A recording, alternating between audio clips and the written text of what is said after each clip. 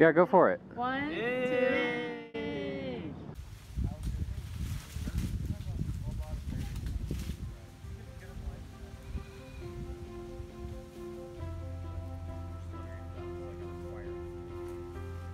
Parang mas matukling yun doon sa kabila doon.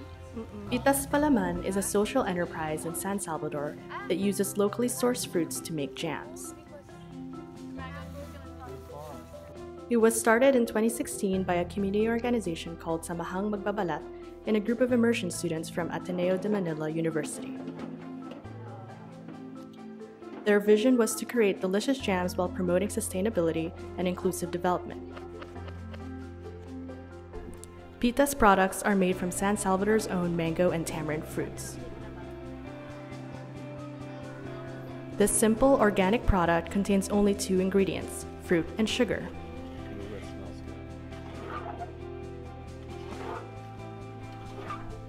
This farm-to-table branding is popular in today's green-conscious market.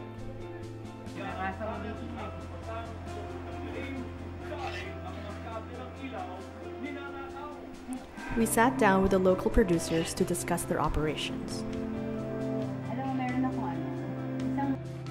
We also talked with one of the Ateneo partners to get a more complete picture of the organization. Despite the group's strengths in product sourcing, production, and branding, there is room for improvement. The current model of Pitas depends on the Ateneo alumni for all aspects of sales generation, customer relations, pricing, and product distribution. The San Salvador community is only responsible for the production of the jam. However, while the San Salvador community remains focused on utilizing the natural resources of the island to create income, the vision of Pitas has evolved, and now the Ateneo alumni have shifted focus to other ventures. Without the support of the Ateneo alumni, the business structure has become unsustainable. In order to create a sustainable business, we recommend the following. Reduce dependency on the Manila market by finding local clients and distributors.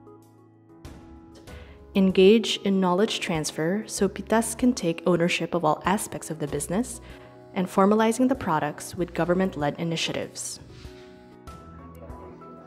Despite these changes, we believe that San Salvador's Pitas Jam is a quality product and a unique brand.